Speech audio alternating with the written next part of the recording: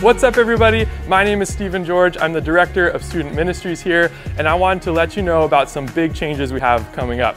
The first is that we have a few new staff members.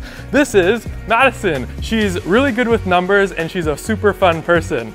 And this is Mackenzie. She just got hired on and she's super excited to work here. Bye Mackenzie. We also have some changes with our name. We are changing the name from The Anchor to North County Youth. We really wanted a way to feel more connected to the church and have a name that will never have to change again.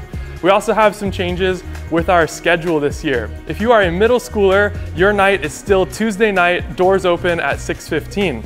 If you are a high schooler, then that's going to be on Thursday night this year, doors also open at 6:15.